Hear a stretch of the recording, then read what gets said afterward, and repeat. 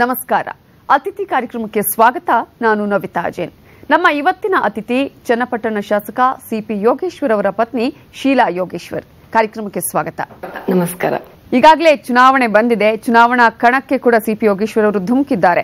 ಈ ಸಂದರ್ಭದಲ್ಲಿ ಸಾಕಷ್ಟು ಟಫ್ ಫೈಟ್ ಕೂಡ ಈ ಸಲ ಇದೆ ಅಂತಾನೆ ಹೇಳಲಾಗ್ತಾ ಇದೆ. ಸಾಕಷ್ಟು ಜನ ರಣತಂತ್ರಗಳನ್ನ ಹೆಣಿತಾ ಇದ್ದಾರೆ ಅಂತ ಹೇಳಿ ಏನ್ ಅನ್ಸುತ್ತೆ ಈ ಸಂದರ್ಭದಲ್ಲಿ? ಕಾಯ್ತಾ ಇದೀವಿ. ನಮ್ಮ ಹತ್ರ ಜನರ ಪ್ರೀತಿ ವಿಶ್ವಾಸ ಇದೆ.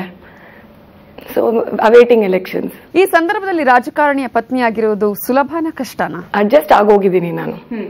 ಸೊ ನಮ್ಮ ಲೈಫ್ ಅಲ್ಲಿ ನನಗೆ ಜನ ಅಂದ್ರೆ ಇಷ್ಟ ಆಸ್ ಇಟ್ ಈಸ್. ಸೊ ಬೆಳಗ್ಗೆ ಹೊತ್ತು ಚನ್ನಪಟ್ಟಣದಿಂದ ಜನ ಬರ್ತಾರೆ. ಸೊ ಅವ್ರ ಜೊತೆ ಮಾತಾಡ್ಕೊಂಡು ಅವ್ರಿಗೆ ಕಾಫಿ ತಿಂಡಿ ಎಲ್ಲ ಕೊಟ್ಟಾದ ನಂತರ ಅವ್ರು ಹೋಗ್ತಾರಲ್ವಾ. ಸೊ ಆ ಟೈಮ್ ನನಗೆ I get to meet lot of people.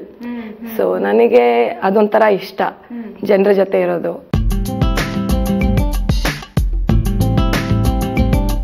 ಅವರು ಮೂಲತಃ ರೈತರ ಮಗ, ಒಂದು ಸ್ಕೂಲ್ ಮೇಸ್ಟ್ರ ಮಗ ಅವರು.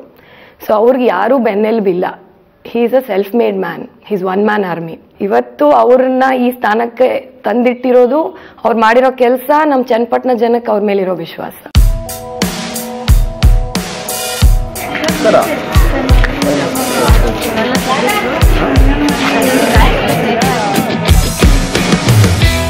ಗಾಡ್ ಫಾದರ್ ಇಲ್ದೇನೋ ಅವರು ಸುಳ್ಳು ಮಾಡಿ ತೋರಿಸಿದ್ದಾರೆ ಅಂತ ಅನ್ಸತ್ತಾ ನಿಮ್ಗೆ? ಹಾಗಾದ್ರೆ ಸುಳ್ಳು ಮಾಡಿ ತೋರಿಸಿದ್ದಾರೆ. ಹೌದು, ಅವರು ಒಂದು ಶ್ರಮ ಪಟ್ಟು ಯಾವುದೇ ಒಂದು ಕೆಲಸ ಅವ್ರ ಮನಸ್ಸಲ್ಲಿ ಏನಾದ್ರೂ ಒಂದು ಮಾಡಬೇಕು ದೃಢತೆಯಿಂದ ಅವ್ರು ಮಾಡೋ ವ್ಯಕ್ತಿ ಅವರು. ಈ ತರ ಒಂದು ನೀರಾವರಿ ಯೋಜನೆ ಮಾಡಿದ್ದಾರೆ ಅವರು. ಅದನ್ನ ಸಾಧಿಸೋವರೆಗೂ ಅವ್ರು ಬಿಟ್ಟಿಲ್ಲ. ದಿನ ಹಗಲು ಇರಳು ಅವ್ರು ಕಷ್ಟಪಟ್ಟು ದುಡ್ದಿದ್ದಾರೆ ಅದಕ್ಕೋಸ್ಕರ. I know the sacrifices what he has done.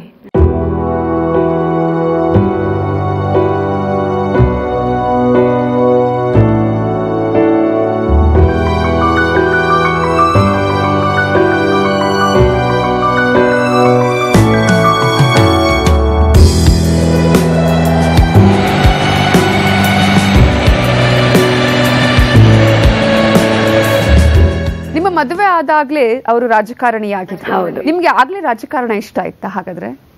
ಇಲ್ಲ, but then after few years I liked it more. I want him to be a politician only ಅನ್ಸುತ್ತೆ, more than the cinema industry. But then even cinema ಇಂಡಸ್ಟ್ರಿಲೂ ಅವ್ರು ಮಾಡಿರೋ movies social oriented ಮೆಸೇಜಸ್ಸೇ ಇತ್ತು. So ಈ ರೀತಿ I think I like him as an actor politician. ನಿಮ್ಗೆ ಅವರು actor ಆಗಿ ಇಷ್ಟನಾ? ಹೇಗೆ ನಿಮ್ಮ ಲವ್ ಸ್ಟೋರಿ ಹೇಗೆ ಸ್ಟಾರ್ಟ್ ಆಯ್ತು? ಬೇಸಿಕಲಿ ನಂದು ಸಿನಿಮಾ ಥಿಯೇಟರ್ ಇದೆ.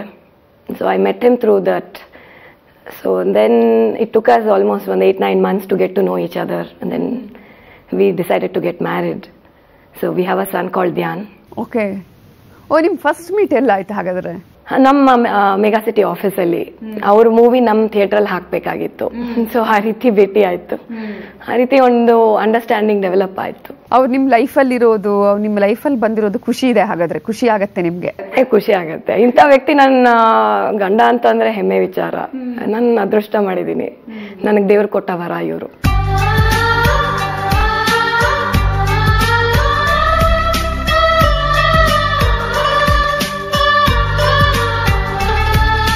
ಅವ್ರ ಯಾವ ಗುಣ ನೋಡಿ ನೀವು ಅವರನ್ನ ಲವ್ ಮಾಡಿದ್ರಿ? ಯಾವ ಗುಣ ಇಷ್ಟ ಆಯ್ತು ನಿಮ್ಗೆ ಹಾಗಾದ್ರೆ?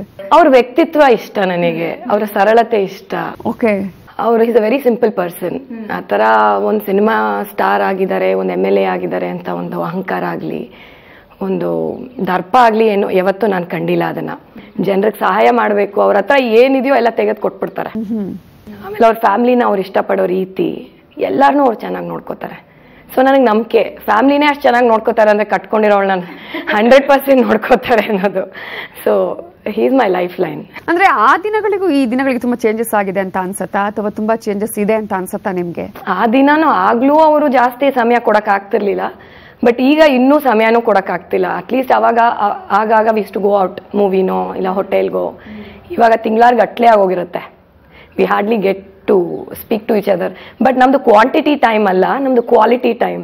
ಆ ಒಂದು 10 minutes ಅವರು ಚಿನ್ನ ನೀನ್ ನಕ್ಕಿದ್ರೆ ಸಾಕು ಅಂತಂದ್ರೆ ನನಗೆ ಅದೇ ಆ ಒಂದೇ ವರ್ಡ್ ಅಲ್ಲಿ ನಾನು ಇಡೀ ತಿಂಗಳು ಐ ವುಡ್ ಹ್ಯಾವ್ ಲಿವ್ಡ್.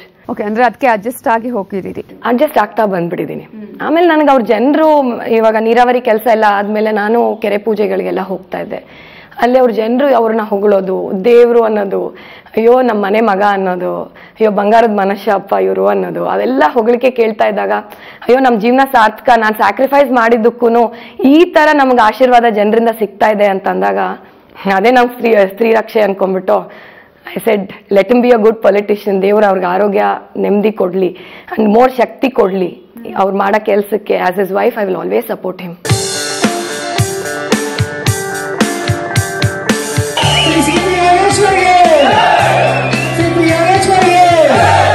ಅಂದ್ರೆ ನಿಮ್ಗೆ ಮೊದಲು ಏನಾದ್ರೂ ಪಾಲಿಟಿಕ್ಸ್ ಇಂಟ್ರೆಸ್ಟ್ ಇತ್ತಾ ನಿಮ್ಗೆ? ಇಲ್ಲ, ನನಗೆ ಪಾಲಿಟಿಕ್ಸ್ ಏನು ಇಂಟ್ರೆಸ್ಟ್ ಇಲ್ಲ. So I like him doing his service. As is wife I always support. ಅವ್ರು ಏನೇ ಡೆಸಿಷನ್ ತಗೊಂಡ್ರು ಐ ವಿಲ್ ಸಪೋರ್ಟ್ ಹಿಮ್. ಅಂದ್ರೆ ನಿಮ್ ಫ್ಯಾಮಿಲಿಗೆ ಏನಾದ್ರೂ ಪಾಲಿಟಿಕ್ಸ್ ಲಿಂಕ್ ಇತ್ತು ಮೊದಲೇ? ಇಲ್ಲ, ಬೇಸಿಕ್ಲಿ ನಮ್ದು ಬಿಸ್ನೆಸ್ ಫ್ಯಾಮಿಲಿ. ಸೊ ನಮ್ಮ family is basically into ಹೋಟೆಲಿಂಗ್ and cinema theatres. So ಇದು ಕಂಪ್ಲೀಟ್ಲಿ ಡಿಫ್ರೆಂಟ್ ಸೆಟಪ್ ಅಂಡ್ ಇದು ಲೈಫ್. ಈಗ CP ಯೋಗೇಶ್ವರ್ ಅವ್ರ ಮೇಲೆ ಇರುವಂತಹ ದೊಡ್ಡ ಆರೋಪ ಏನಪ್ಪಾ ಅಂದ್ರೆ ಯಾವಾಗ್ಲೂ ಅವ್ರು ಪಕ್ಷಾಂತರ ಮಾಡ್ತಾನೆ ಇರ್ತಾರೆ, ಒಂದು ಪಕ್ಷದಲ್ಲಿ ನೆಲೆ ಊರೋದೇ ಇಲ್ಲ ಅಂತ ಹೇಳಿ. ಈ ತರ ಪಕ್ಷಾಂತರ ಮಾಡುವಂತ ಸಂದರ್ಭದಲ್ಲಿ ಯಾವ್ದಾದ್ರು ಒಂದು ಪಕ್ಷದಲ್ಲಿ ಅವ್ರು ಇರ್ಬೇಕು ಅಂತ ಅನ್ಸಿಲ್ವಾ? ಆ ಪಕ್ಷಾಂತರದ ಬಗ್ಗೆ ನಿಮ್ಗೆ ಯಾವತ್ತು ಬೇಜಾರಾಗಿಲ್ವಾ ಅಂತ? ಇಲ್ಲ, ಅವ್ರು ಯಾವುದೇ ನಿರ್ಧಾರ ತಗೊಂಡ್ರೆ ಅವರು ಚಿಂತಕ. ಬೇಸಿಕಲಿ ಅವರು ತುಂಬಾ ಚಿಂತನೆ ಮಾಡ್ತಾರೆ. ಅವ್ರು ಯಾವುದೇ ನಿರ್ಧಾರ ತುಂಬಾ ಯೋಚನೆ ಮಾಡ್ಬಿಟ್ಟೆ ತಗೊಂಡಿರ್ತಾರೆ. ಸೊ ಅವ್ರು ಏನೇ ಒಂದು ಪಕ್ಷಾಂತರ ಮಾಡಿದ್ರು ಅವ್ರು ಜನರಿಗೋಸ್ಕರನೇ ಮಾಡಿರೋದು. ಆ ನೀರಾವರಿ ಯೋಜನೆಗೋಸ್ಕರನೇ ಮಾಡಿರೋದು. ಅವ್ರ ನೀರಾವರಿ ಯೋಜನೆ ಅವ್ರ ಕನಸಿತ್ತು. ಈ ತರ ಅವರು 1990ಯಲ್ಲಿ ತುಂಬಾ ಬರಗಾಲ ಬಂದ್ಬಿಟ್ಟಿತ್ತು. ಚನ್ನಪಟ್ಟಣದಿಂದ ಎಲ್ಲರೂ ವಲಸೆ ಹೋಗ್ತಾ ಇದ್ರು. ಅವ್ರು ರಾಜಕಾರಣಕ್ಕೆ ಬಂದಿದ್ದೇ ಜನರ ಸೇವೆಗೋಸ್ಕರ. ಅವ್ರ ಅಧಿಕಾರದಿಂದ ಜನರ ಸೇವೆ ಮಾಡಬೇಕು ಅಂದ್ಬಿಟ್ಟೆ ಅವರು ರಾಜಕೀಯಕ್ಕೆ ಬಂದಿದ್ದು. ಸೊ ಆ ರೀತಿ ಬಂದಾಗ ಅವರು ಪಕ್ಷಾಂತರ ಹೋಗ್ಬೇಕಾಗತ್ತೆ. ಯಾಕೆಂದ್ರೆ ಒಂದು ಪಾರ್ಟಿಲಿ ಇದ್ದಾಗ ಎಲ್ಲ ನಡೆಯಕ್ಕಾಗಲ್ಲ. So he has to go to that particular ruling party so that ಎಲ್ಲ ಸ್ಯಾಂಕ್ಷನ್ಸ್ ಆಗತ್ತೆ, ಪ್ರಾಜೆಕ್ಟ್ ಹೋಲ್ಡ್ ಆಗಲ್ಲ. ಆ ರೀತಿ ಒಂದು ನಿರ್ಧಾರ ಅವ್ರು ನೀರಾವರಿಗೋಸ್ಕರನೇ ಜನರಿಗೋಸ್ಕರನೇ ತಗೊಂಡಿರೋದು, ಅವ್ರ ಸ್ವಾರ್ಥಕ್ಕೋಸ್ಕರ ಅಂತೂ ಅಲ್ಲ. ಅದೇ ಪಕ್ಷದಲ್ಲಿ ಇರ್ಬೋದು ಅಂತ ಅನ್ಸಿಲ್ವಾ ನಿಮ್ಗೆ? ಇಲ್ಲ, ಅವ್ರ ರಾಜಕೀಯ ಡಿಸ್ಕಸ್ ಮಾಡಲ್ಲ ನನ್ನ ಹತ್ರ. So he decides by himself. ಯಾವತ್ತು ಅನ್ಸಿಲ್ವಾ ಅವ್ರು ಒಂದೇ ಪಕ್ಷದಲ್ಲಿ ಇರ್ಬೇಕು, ಸ್ಥಿರವಾಗಿರ್ಬೇಕು ಅಂತ ಯಾವತ್ತು ಅನ್ಸಿಲ್ವಾ ನಿಮ್ಗೆ? ಇವಾಗ ಅವರು ನಿರ್ಧಾರ ತಗೊಂಡಿದಾರಲ್ಲ, ನಮ್ ಬಿಜೆಪಿಯಲ್ಲಿ ಸ್ಥಿರವಾಗಿ ನಿಂತ್ಕೋಬೇಕು ಅಂತ. I think his decision is made. So ಅವ್ರು ಬಿಜೆಪಿಯಲ್ಲಿ ಇನ್ಮೇಲೆ ಇರ್ತಾರೆ. ಆಮೇಲೆ ಜನರು ಅವ್ರಿಗೆ ಯಾವುದೇ ಪಕ್ಷ ಹೋದ್ರು ಜನರು ಅವ್ರಿಗೆ ಯಾವಾಗ್ಲೂ ಆಶೀರ್ವಾದ ಮಾಡಿದ್ದಾರೆ. ಅವ್ರ ಪ್ರೀತಿ ವಿಶ್ವಾಸ ನಮ್ಗಿದ್ದೇ ಇದೆ. ಫಸ್ಟ್ ಟೈಮ್ ಅವ್ರು ಸೋತಿದ್ರು, ಆ ಮೊದಲ ಸೋಲು ಪಾಠ ಕಲಿಸಿದೆ ಅಂತ ಅನ್ಸುತ್ತಾ ನಿಮ್ಗೆ? ಸೊ ಏನ್ ಪಾಠ ಕಲಿಸಿದೆ ಅಲ್ವಾ? ಸಕ್ಸಸ್ ಅನ್ನೋದು ಏನು ಅನ್ನೋದು ತೋರಿಸಿದೆ ಸೋಲಿಂದ. ನೀವ್ ಹೇಳಿದ್ರಿ ಅಂದ್ರೆ ನೀರಿನ ಒಂದು ಕೆಲಸ ಯಾವಾಗ ಮಾಡಿದ್ರು ಅದರಿಂದಾಗಿ ಸಾಕಷ್ಟು ಅವ್ರ ಜನರಿಗೆ ಪ್ರೀತಿಯನ್ನ ಗಳಿಸ್ಕೊಂಡ್ರು ಅಂತ ಹೇಳಿ. ನೀರೇ ಇಷ್ಟೆಲ್ಲ ಪ್ರೀತಿಗೆ ಕಾರಣ ಅಂತ ಅನ್ಸತ್ತಾ ಹಾಗಾದ್ರೆ? ಹೌದು, ತುಂಬಾ ಕಾಪಾಡಿದೆ. ಬೇಸಿಕ್ಲಿ ಇವಾಗ ರೈತನಿಗೆ ನೀರ್ ವೆರಿ ಇಂಪಾರ್ಟೆಂಟ್. ಆ ನೀರ್ ಕೊಟ್ಟಾಗ ಅವನು ಫೈನಾನ್ಷಿಯಲಿ ಮೋರ್ ಇಂಡಿಪೆಂಡೆಂಟ್ ಆಗ್ತಾರೆ. ಆಮೇಲೆ ಇವನ್ ಮಹಿಳೆಯರು ಎಲ್ಲ ರೇಷ್ಮೆ ಬೆಳೀತಾ ಇದ್ದಾರೆ, ಆಮೇಲೆ ಡೈರಿ ಹೈನುಗಾರಿಕೆನೂ ಮಾಡ್ತಿದ್ದಾರೆ. ಸೊ ಅವ್ರಿಗೆ ಫೈನಾನ್ಷಿಯಲ್ ಇನ್ಕಮ್ ಜಾಸ್ತಿ ಆಗುತ್ತೆ. ಸೊ ಅವರ standard of living has increased. ನೀವು ಯಾವತ್ತಿಂದ ಇದನ್ನೆಲ್ಲ ತಿಳ್ಕೊಳ್ಳೋಕೆ ಸ್ಟಾರ್ಟ್ ಮಾಡಿದ್ರಿ ಹಾಗಾದ್ರೆ? ಬೇಸಿಕ್ಲಿ ನಮ್ದು ಗಾರ್ಮೆಂಟ್ ಇಂಡಸ್ಟ್ರಿ ಸ್ಟಾರ್ಟ್ ಮಾಡಿದ್ವಿ. ಈ ತರ ನೀರ್ ಪ್ರಾಜೆಕ್ಟ್ ಸ್ಟಾರ್ಟ್ ಆಗಿರ್ಲಿಲ್ಲ, ಇನ್ನು ಸ್ಟಾರ್ಟ್ ಆಗಿತ್ತು. ಎಲ್ಲ ಜನರು ಇಲ್ಲಿ ವಲಸೆ ಹೋಗ್ತಾ ಇದ್ರು. ಸೊ ನಾವು ಇಲ್ಲಿ ನಮ್ಮ ಜನಕ್ಕೋಸ್ಕರ ಒಂದು ಎಂಪ್ಲಾಯ್ಮೆಂಟ್ ಮಾಡೋಣ ಅಂದ್ಬಿಟ್ಟು ನಾವು ಗಾರ್ಮೆಂಟ್ ಇಂಡಸ್ಟ್ರಿ ಸ್ಟಾರ್ಟ್ ಮಾಡಿದ್ವಿ. ಸೊ ಆ ಇಂಡಸ್ಟ್ರಿನ ನಾನು ನೋಡ್ಕೋತಾ ಇದ್ದೆ. ಅಲ್ಲಿ ಆಲ್ಮೋಸ್ಟ್ ಅರೌಂಡ್ 1000 ಜನ ಮಹಿಳೆಯರು ಕೆಲಸ ಮಾಡ್ತಾರೆ. ಆಲ್ಮೋಸ್ಟ್ ವಿ ಹ್ಯಾವ್ ಚನ್ನಪಟ್ಟಣದಲ್ಲಿ 2500 ಪೀಪಲ್ ಆರ್ ಎಂಪ್ಲಾಯ್ಡ್. ಸೊ ಹಂಗಾಗಿ I was involved in helping in the garment industry. ನನಗೆ ವುಮೆನ್ ಎಂಪವರ್ಮೆಂಟ್ ಬಗ್ಗೆ ತುಂಬಾ ಕಾಳಜಿ. Because when women earns money, she takes everything to her family. ಎಲ್ಲ ಅವಳ ಮನೆಗೆ ಖರ್ಚು ಮಾಡ್ತಾರೆ. ಸೊ ಆ ರೀತಿ ವುಮೆನ್ ಎಂಪವರ್ಮೆಂಟ್ ಬಗ್ಗೆ ನನಗೆ ಸ್ವಲ್ಪ ಕಾಳಜಿ ಇರೋದ್ರಿಂದ ನಾನು ಫ್ಯಾಕ್ಟ್ರಿಯಲ್ಲಿ ತುಂಬಾ ಇನ್ವಾಲ್ವ್ ಆಗ್ತಿದ್ದೆ. ಆಮೇಲೆ ತದನಂತರ ಈ ನೀರಾವರಿ ಪ್ರಾಜೆಕ್ಟ್ ಎಲ್ಲ ಆದ್ಮೇಲೆ ಕೆರೆ ಪೂಜೆಗಳು ಅಂತ ಸ್ಟಾರ್ಟ್ ಆಯ್ತು ಈ 2.5 years ಬ್ಯಾಕ್. ಸೊ ಅವಾಗ ಐ ಸ್ಟಾರ್ಟೆಡ್ ಗೋಯಿಂಗ್. ನಿಮ್ಗೆ ಅವರು ರಾಜಕಾರಣಿಯಾಗಿ ಇಷ್ಟನೋ ಅಥವಾ ಆಕ್ಟರ್ ಆಗಿ ಇಷ್ಟನೋ ಅಥವಾ ಪ್ರೊಡ್ಯೂಸರ್ ಆಗಿ ಇಷ್ಟನೋ? ಅವರು ನನಗೀಗ ಪ್ರಸ್ತುತ ರಾಜಕಾರಣಿಯಾಗಿ ಇಷ್ಟ. ಬಟ್ ಅವ್ರು ಆಕ್ಟಿಂಗ್ ಮಾಡ್ತೀನಿ ಅಂತಂದ್ರೆ I have no objection. But ಅವ್ರಿಗೆ ಸಮಯ ಸಿಗಲ್ಲ ರಾಜಕೀಯದಲ್ಲಿ ಇರೋದಕ್ಕೆ. ಸೊ ಅವ್ರ ಆಕ್ಟಿಂಗ್ ಮಾಡಕ್ ಆಗಲ್ಲ. ಬಟ್ ಅವ್ರಿಗೇನ್ ಇಷ್ಟನೋ ಅದನ್ನ ಸಪೋರ್ಟ್ ಮಾಡ್ತೀನಿ. So I like him as a politician. ನಿಮ್ಮ ಇಂಟ್ರೆಸ್ಟ್ಗಳೆಲ್ಲ ಏನೇನು? ನೀವು ಹೀಗಿರೋದೇ ನಿಮ್ಗೆ ಇಷ್ಟನಾ ಹೇಗೆ? ಬೇಸಿಕ್ಲಿ ನಾನು ನಂದು ತಂದೆದು ಸಿನಿಮಾ ಥಿಯೇಟರ್ ಇದೆ. ಸೊ ಅದನ್ನ ಮ್ಯಾನೇಜ್ ಮಾಡ್ತಾ ಇದ್ದೆ ನಾನು. ಆಮೇಲೆ ನಮ್ಮ ಗಾರ್ಮೆಂಟ್ ಇಂಡಸ್ಟ್ರಿ, ಇವ್ರ ಮದುವೆ ಆದ್ಮೇಲೆ ಗಾರ್ಮೆಂಟ್ ಇಂಡಸ್ಟ್ರಿ, ಸಿನಿಮಾ ಥಿಯೇಟರ್ ಎರಡೂ ನೋಡ್ಕೋತಾ ಇದ್ದೆ. ಆಮೇಲೆ ತದನಂತರ ಏನೋ ಲೈಕ್ ಮಗ ಆದ್ಮೇಲೆ ಎಲ್ಲ so I decided I should be more a home maker ಅಂತ. ಯಾಕಂದ್ರೆ ಜನ ಎಲ್ಲ ಬರೋದು ಹೋಗೋದು ಜಾಸ್ತಿ, ಆಮೇಲೆ ಇವರು ಡೇ ಅಂಡ್ ನೈಟ್ ವರ್ಕ್ ಮಾಡ್ತಾರೆ. ಸೊ ರಾತ್ರಿ ಬರೋದು 1 ಗಂಟೆ ಆಗುತ್ತೆ, ಆದ್ರೂ ಅವರು ಬಿಸಿಯಾಗಿ ಊಟ ಮಾಡ್ಬೇಕು ಅನ್ನೋದು ನನ್ನ ಆಸೆ. ಸೊ ಅವರು ಬಿಸಿಯಾಗಿ ಊಟ 1 ಗಂಟೆ ಬರ್ಲಿ 2 ಗಂಟೆ ಬರ್ಲಿ ಅವ್ರಿಗೆ ಊಟ ಮಾಡಿಸ್ಬಿಟ್ಟೆ ನಾನು ಮಲ್ಗೋದು. So I'm basically more a home maker ನಾವು. ಅದ್ರಲ್ಲೇ ಸಂತೋಷ ಕಾಣ್ತಾ ಇದ್ದೀನಿ. ವೇಟ್ ಮಾಡ್ತೀನಿ ನಾನು ವೇಟ್ ಮಾಡ್ತೀನಿ. ಅದ್ರ ಕಾಯದಲ್ಲೇ ಸುಖ ನನಗೆ. ಕಾಯದು ಬಾಗಿಲು ತೆಗೆದಾಗ ಅವ್ರ ಮುಖ ನೋಡಿದಾಗ ಅದೊಂದು ಸ್ಮೈಲ್ ಬರುತ್ತೆ ನನಗೆ. ನನ್ನ ರಾಜಕೀಯ ಜೀವನದಲ್ಲಿ ಅವಳ ಸಹಕಾರ ಇದ್ದೇ ಇದೆ. ನಾನು ರಾತ್ರಿ 12 ಗಂಟೆಗೆ ಹೋದರೂ ಅವಳು ಬಾಗಿಲು ತೆಗಿಬೇಕು, ಬೆಳಿಗ್ಗೆ 6 ಗಂಟೆಗೆ ಮನೆ ಬಿಟ್ರೂ ನಮ್ಮನ್ನು ಪ್ರಶ್ನೆ ಮಾಡೋಕ್ಕಾಗಲ್ಲ. ಯಾಕೆಂದರೆ ನಮ್ಮ ಪಬ್ಲಿಕ್ ಲೈಫ್ ಆಗಿರ್ತದೆ, ಯಾವಾಗಲೂ ಕೂಡ ಒತ್ತಡದಲ್ಲಿ ಇರ್ತೀವಿ ನಾವು. ಹಾಗಾಗಿ ಅವಳ ವೈಯಕ್ತಿಕ ಎಲ್ಲ ವಿಚಾರಗಳನ್ನು ಬದಿಗೊತ್ತಿ ನನ್ನ ಸಾರ್ವಜನಿಕ ಜೀವನಕ್ಕೆ ಅವಳ ಸಂಪೂರ್ಣ ಸಹಕಾರ ಇರೋದ್ರಿಂದನೇ ಇಷ್ಟು ವರ್ಷ ರಾಜಕೀಯ ಪ್ರಯಾಣ ಮಾಡ್ಕೊಂಡು ಬರಲಿಕ್ಕೆ ಅನುಕೂಲ ಆಯಿತು ಅಂತ ಅನಿಸುತ್ತೆ. ಅಡುಗೆ ತುಂಬ ಚೆನ್ನಾಗಿ ಮಾಡ್ತೀರಾ ನೀವು? ಬೇಸಿಕ್ಲಿ ನಂದು ಡಯಟ್ ಫುಡ್ ಅಪ್ಪ. ನವಣೆ ಯಾಕಂದರೆ ಅವರು ಟೈಮಿಗೆ ತಿನ್ನಲ್ಲ. ಇದು ತುಂಬ ಬೇಸರವಾದ ಮಾತು ಇದು. ಆ್ಯಕ್ಚುಲಿ ಟೈಮಿಗೆ ತಿನ್ನಕ್ಕೆ ಅವ್ರಿಗೆ ಟೈಮ್ ಇರಲ್ಲ, ಜನ ಬಂದ್ಬಿಟ್ಟಿರ್ತಾರೆ, ಅವ್ರ ಹತ್ರ ಮಾತುಕತೆ ಆಗ್ತಿರುತ್ತೆ. ಅವ್ರಿಗೆ ಡಯಾಬಿಟಿಕ್, ಅವರು ತುಂಬ ಸುಸ್ತಾಗೋಗುತ್ತೆ. ಸೊ ಆ ರೀತಿ ಇರೋದ್ರಿಂದ ನಾನು ತುಂಬಾ ಡಯಟ್ ಕಾನ್ಷಿಯಸ್ ಆಗಿ ನವಣೆಗಳು ಆ ಥರದ್ರಲ್ಲೇ ಅಡುಗೆ ಮಾಡೋದು. ಸೊ ಅವ್ರು ಏನು ಮಾಡಿದ್ರು ತಿಂತಾರೆ. ಆ ಥರ ಫಸ್ಟಿ ಅಂತೂ ಅಲ್ವೇ ಅಲ್ಲ. ಅವ್ರಿಗೆ ಗೊತ್ತು ಇವಳು ಕರೆಕ್ಟಾಗೇ ಮಾಡಿರ್ತಾಳೆ ಅಂತ. ಅವರನ್ನು ನೋಡಿ ಎಷ್ಟೋ ದಿನಗಳಾಗಿದೆ ಅಂತ ಅನ್ಸಿದ ದಿನಗಳಿದೆಯಾ? ಅಂತಹ ಕ್ಷಣಗಳಿದೆಯಾ? ಮುಂಚೆ ತುಂಬಾನೇ ಅನ್ನಿಸ್ತಿತ್ತು ಮಿಸ್ ಮಾಡ್ತಿದ್ದೀನಿ ಅಂತ. ಬಟ್ ಆಮೇಲೆ ಈ ಜನರ ಹತ್ರ ಹೋದ ನಂತರ ಅಯ್ಯೋ ನಾನು ಮಿಸ್ ಮಾಡ್ಕೊಂಡಿರೋದಕ್ಕೂ ಸಾರ್ಥಕ, ಎಷ್ಟು ಜನರಿಗೆ ಒಳ್ಳೇದು ಮಾಡಿದ್ದಾರೆ ಅನ್ನೋದೊಂದು ಭಾವನೆ ಬಂದಮೇಲೆ ಐ ಗಾಟ್ ಅಡ್ಜಸ್ಟೆಡ್ ಕಂಪ್ಲೀಟ್ಲಿ. ಅವ್ರು ಜನ ಸೇವೆ ಮಾಡೋದಕ್ಕೆ ಹುಟ್ಟಿರೋದು, ಅವ್ರು ಅದನ್ನೇ ಕಂಟಿನ್ಯೂ ಮಾಡಲಿ. ಅವ್ರು ಚನ್ನಪಟ್ಟಣದ ಸೈನಿಕ ಅವರು.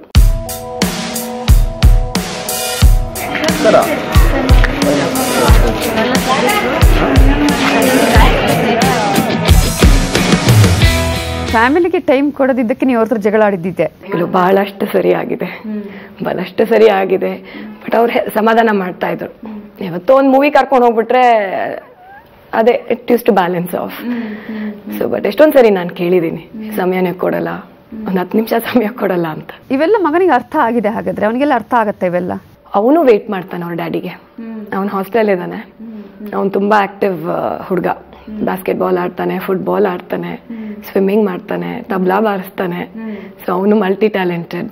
ಸೊ ಅದಕ್ಕೋಸ್ಕರ ನಾವು ಮನೇಲಿದ್ರೆ ಎಲ್ಲ ಕಡೆ ಕಳ್ಸಕ್ಕಾಗಲ್ಲ ಅಂದ್ಬಿಟ್ಟು ಅವನ್ನ ಹಾಸ್ಟೆಲಲ್ಲಿ ಹಾಕಿದೀವಿ. ವೀಕೆಂಡ್ಸ್ ಮನೆಗೆ ಬರ್ತಾನೆ.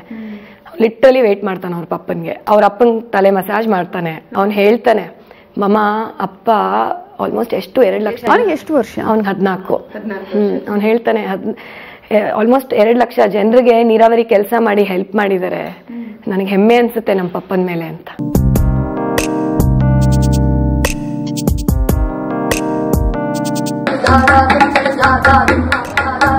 ಅಂದ್ರೆ ಚಿಕ್ಕ ವಯಸ್ಸಲ್ಲಿ ಅವನಿಗೆ ಇದೆಲ್ಲ ಗೊತ್ತಾಗ್ತದೆ? ಅವ್ನಿಗೆ ಗೊತ್ತಾಗತ್ತೆ. ಅವ್ನು ಹೋಗ್ತಾನಲ್ಲ ಚನ್ನಪಟ್ಟಣಕ್ಕೆ ಅವ್ರ ಡ್ಯಾಡಿ ಜೊತೆ. ಅವನು ಎಲ್ಲ ಕೆರೆಗಳ ಹತ್ರ ಎಲ್ಲ ಕರ್ಕೊಂಡು ಹೋಗ್ತಾ ಇರ್ತಾರೆ. ಅಲ್ಲೂ ಜನರ ಜೊತೆ ಒಡನಾಟ ಆಗ್ಲಿ ಅಂತ. ಸಿಟಿಲೇ ಇರಬೇಕು ಅಂತ ಇಲ್ಲ ನಮಗೆ. ಸೊ ಅಲ್ಲಿ ಹಳ್ಳಿಲಿದ್ರೆ ಆ ವಾತಾವರಣ ಹೆಂಗಿರುತ್ತೆ, ಆ ಜನರ ಮನೋಭಾವ ಹೆಂಗೆ, ನೇಚರ್ ಜೊತೆ ಹೆಂಗಿರ್ಬೇಕು ಅನ್ನೋದು ಅವ್ರ ಅಪ್ಪನಿಗೆ ಆಸೆ. ಮಗನ್ಗೆ ಅದಕ್ಕೆ ಕರ್ಕೊಂಡು ಹೋಗ್ತಾ ಇರ್ತಾರೆ. ಸೊ ಅಲ್ಲಿ ಕರ್ಕೊಂಡು ಹೋದಾಗ ಅವ್ನು ನೋಡ್ಕೊಂಡು ಬರ್ತಾನೆ. ಸೊ ಅವನೆಲ್ಲ ಬಂದು ಹೇಳ್ತಾನೆ. ಮಗನನ್ನ ಮಿಸ್ ಮಾಡ್ಕೊಳ್ತಾರೆ ಯೋಗೇಶ್ವರ್? ಹೌದು, ಹೇಳ್ತಾರೆ. ಮಿಸ್ ಮಾಡ್ಕೋತಾ ಇದ್ದೀನಿ ಅವನ್ನ, ಮನೇಲೆ ಇಟ್ಕೊಂಡ್ಬಿಡೋಣ ಅಂತ ಹೇಳ್ತಾ ಇರ್ತಾರೆ. ಬಟ್ ನಾನು ಹೇಳ್ತೀನಿಲ್ಲ, ಅವ್ನು ಹಾಸ್ಟೆಲಲ್ಲಿ ಎಲ್ಲ ಕಲಿತಾ ಇದ್ದಾನೆ, ಕಲೀಲಿ. ಇದು childhood is an opportunity to grow. ನಿಮ್ಗೆ ಒಂಟಿತನ ಬೇಸರ ತರಿಸಿಲ್ವಾ ಯಾವತ್ತು? ನನಗೆ ಒಂಟಿತನ ಅಭ್ಯಾಸ ಆಗೋಗಿದೆ. ಸೊ ಒಂಟಿತನದಲ್ಲಿ ನನ್ನನ್ನು ನಾನು ಕಂಡ್ಕೊಂಡ್ಬಿಟ್ಟಿದ್ದೀನಿ. ಅವರ ವಿಷಯದಲ್ಲಿ ನಿಮ್ಗೆ ಬೇಸರ ಆಗಿದ್ದಿದೆ? ಬೇಸರ ಆಗೋ ವಿಚಾರ ಅಂತಂದ್ರೆ ಅವರೊಂದು ಆಕ್ಸಿಡೆಂಟ್ ಆಯ್ತು. ಆಕ್ಸಿಡೆಂಟ್ ಆದಾಗ ಅವರು ಲಿಗಮೆಂಟ್ ಟೇರ್ ಆಗಿತ್ತು. ಆ ಲಿಗಮೆಂಟ್ ಟೇರ್ ಆದ್ರೂ ಡಾಕ್ಟರ್ ಹೇಳ್ತಾ ಇದ್ರು ಸರ್ಜರಿ ಮಾಡಿಸ್ಕೊಳ್ಳಿ ಅಂತ. ಅವ್ರಾದ್ರೂ ಮಾಡಿಸ್ಕೊಂಡಿಲ್ಲ. ಇಲ್ಲ, ನಾನು ನೀರಾವರಿ ಕೆಲಸ ಆಗೋವರೆಗೂ ನಾನು ಮಾಡಿಸ್ಕೊಳ್ಳಲ್ಲ. ಆಮೇಲೆ 10 years ಆಗಿತ್ತು ಆಕ್ಸಿಡೆಂಟ್ ಆಗಿ. ಅವ್ರು ಆರ್ಥರೈಟಿಸ್ ಡೆವಲಪ್ ಆಗೋಗುತ್ತೆ, ಮಾಡಿಸ್ಕೊಳ್ಳಿ. ಒನ್ಸ್ ಎಲ್ಲ ಕೆರೆಗಳಿಗೆ ನೀರು ತುಂಬಿಸಿದ ನಂತರ ಲಾಸ್ಟ್ ಇಯರ್ ಮಾಡಿಸ್ಕೊಂಡ್ರು ಅವರು. ಇನ್ನೂ 80% ಕೆಲಸ ಆಗಿದೆ, ಇನ್ನು 20% ಕೆಲಸ ಇದೆ ಇನ್ನು. ಅವರು ನಮ್ಮ ಜನರ ಆಶೀರ್ವಾದದಿಂದ ಅವ್ರನ್ನ ಮತ್ತೆ ಗೆಲ್ಲಿಸ್ತಾರೆ, ಅವ್ರು ಮುಗಿಸ್ತಾರೆ ಕೆಲಸನ. ಸೊ ಸೊ ಆ ಟೈಮಲ್ಲಿ ತುಂಬಾ ನನಗೆ ನೋವಾಗೋದು. ಅವ್ರಿಗೆ ನಡೆದ್ರೂ ಬೆನ್ನೋ ಬಂದ್ಬಿಡೋದು. ಸೊ ಅವ್ರು ಬಂದಾಗ ಕಾಲು ಒತ್ತು ಅನ್ನೋರು ರಾತ್ರಿ ಬಂದಮೇಲೆ. ಸೊ ನಾನು ಓದ್ತಾ ಇದ್ದೆ.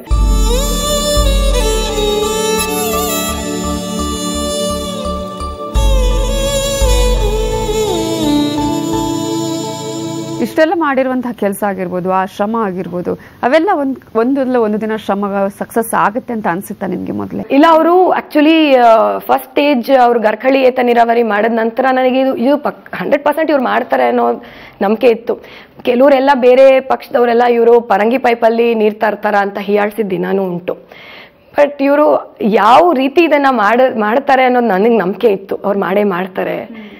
ಸೊ ಕಾವೇರಿ ನಿಗಮಕ್ಕೆ ಹೋಗ್ಬಿಟ್ಟು ಕೂತ್ಕೋತಾ ಇದ್ರು, ಗಂಟೆಗಟ್ಟಲೆ ಕೂತ್ಕೋತಾ ಇದ್ರು ಅವರು, ಒಂದು ಪಿಯೋನ್ ತರ ಕೂತ್ಕೊಂಡು. ಆಮೇಲೆ ಜಯಲಲಿತಾ ಅವ್ರ ಹತ್ರ ಇದನ್ನ ಮಾಡಿಸ್ಬೇಕು, ಯಾಕೆಂದ್ರೆ ಕಾವೇರಿ ನೀರು ಒಂದು TMC 2 TMC ಹಿಂಗ್ ಡೈವರ್ಟ್ ಆಗ್ಬೇಕು ಅಂದ್ರೆ ಪರ್ಮಿಷನ್ಸ್ ಬೇಕು. ಸೊ ಅವ್ರಿಗೆ ಗೊತ್ತಾಗಿರೋ ಜನರ ಹತ್ರ ಹೋಗ್ಬಿಟ್ಟು ಆ ಪರ್ಮಿಷನ್ಸ್ನೆಲ್ಲ ಗ್ರಾಂಟ್ ಮಾಡಿಸ್ಕೊಂಡು ಈ ನೀರಾವರಿ ಯೋಜನೆಗೋಸ್ಕರ ಅವ್ರು ತುಂಬಾ ಕಷ್ಟಪಟ್ಟಿದ್ದಾರೆ. DKಶಿ ಜೊತೆ ಯಾಕೆ ಇಷ್ಟೊಂದು ವೈರತ್ವ? ಆಕ್ಚುಲಿ ಇವರು ಪಾಪ ಕಷ್ಟಪಟ್ಟು ಅವರು ತ್ಯಾಗ ಮಾಡಿರೋದು ಒಂದು ಹೆಂಡತಿಯಾಗಿ ನನಗೆ ಗೊತ್ತಿದೆ. ಸೊ ಎಲ್ಲ ಒಂದು ಸಕ್ಸಸ್ ಆದಾಗ ವಾರಸ್ದಾರಗಳು ಜಾಸ್ತಿ ಇರ್ತಾರೆ. ಅದೇ ಒಂದು ಪ್ರಾಜೆಕ್ಟ್ ಫೇಲ್ ಆದಾಗ ಯಾರು ಹೊಣೆಗಾರಿಕೆ ತಗೊಳ್ಳಲ್ಲ. ಸೊ ಇವ್ರು ಕಷ್ಟಪಟ್ಟು ಇವ್ರು ಪ್ರಾಜೆಕ್ಟ್ ಮಾಡಿದ್ದಾರೆ. ಯಾರೇ ಏನೇ ಮಾತಾಡಲಿ ಅವ್ರ ಕೆಲಸ ಅವ್ರ ಕಣ್ಮುಂದೆ ಇದೆ, ಕಾರ್ಯರೂಪವಾಗಿ ಅವ್ರ ಕಣ್ಮುಂದೆ ಇದೆ. So I don't think it should effect us. ಬಹುಶಃ ಬೇರೆಯವರು ಅಧಿಕಾರ ಬೇಕು ಅಂತ ರಾಜಕೀಯ ಮಾಡ್ತಾರೆ, ಇವರು ಅಧಿಕಾರ ಜನರಿಗೋಸ್ಕರ ಮಾಡ್ತಾ ಇದ್ದಾರೆ. ಅದೇ. ನೀವು ಯಾವ ರೀತಿಯಾಗಿ ಅವರಿಗೆ ಸಪೋರ್ಟಿವ್ ಆಗಿದ್ದೀರಿ ಎಲ್ಲ ವಿಷಯದಲ್ಲೂ? ನಾನು handling is social media. Okay. So ಅವ್ರ ಫೇಸ್ಬುಕ್ ಆಗಲಿ ಎಲ್ಲ ನಾನು ಹ್ಯಾಂಡಲ್ ಮಾಡ್ತಿದ್ದೀನಿ. We have a team.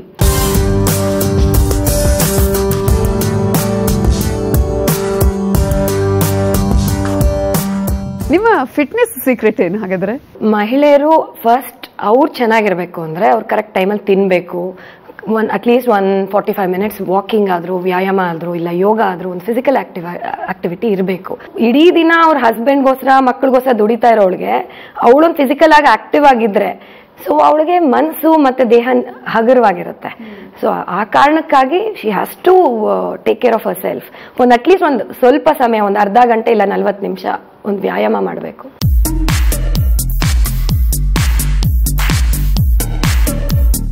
ಸರಿಯಾದ ಟೈಮಲ್ಲಿ ತಿನ್ಬೇಕು, ವರ್ಕೌಟ್ ಮಾಡಬೇಕು, ಯಜಮಾನ್ರಿಗೋಸ್ಕರ ಕಾಯ್ಬೇಕು, ಆಮೇಲೆ ಅವ್ರು ಬಂದ್ಮೇಲೆ ನಿದ್ದೆ ಮಾಡಬೇಕು. ವರ್ಕೌಟ್ ಎಷ್ಟೊತ್ತು ಮಾಡ್ತೀರಾ ಹಾಗಾದ್ರೆ ಡೈಲಿ? 1.5 hour ಮಾಡ್ತೀನಿ.